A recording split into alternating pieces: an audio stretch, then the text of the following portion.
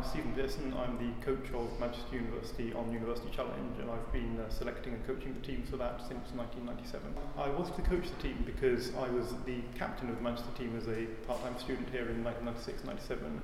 We lost narrowly in the semi-final on the very last starter, and I really enjoyed that, so I thought I want to continue being involved, but you can only be a competitor on the series once, so really the only way to carry on being involved was to be the coach and sort of select and coach the teams which are going to apply for the series after that.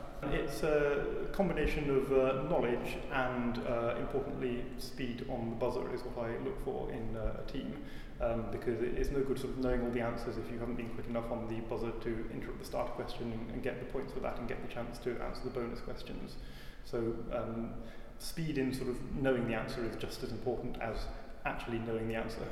I have a two-stage selection process for the team. The first part of it actually just tests people's knowledge. It's a 100-question written test, and I choose the people who get the top 10 or 12 scores on that written test.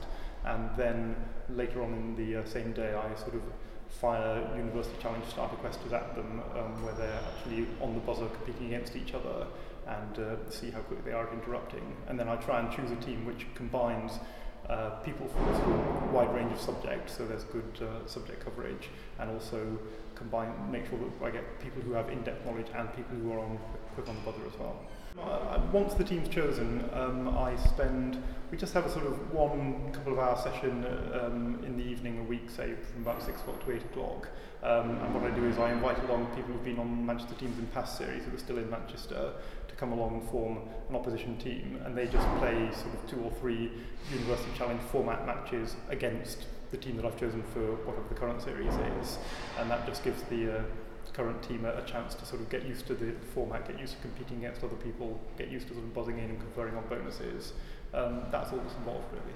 So you play a kind of a mock-style version of the real game on television, then? Yeah, we do play a mock-style version of the game. And are you Paxman?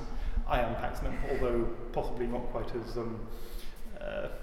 Paxmanish as he is. Okay, what's been your proudest moment coaching University Challenge teams so far? I think the victory in the final in 2005-2006, which is the first time that Manchester won it, that was probably the proudest moment so far.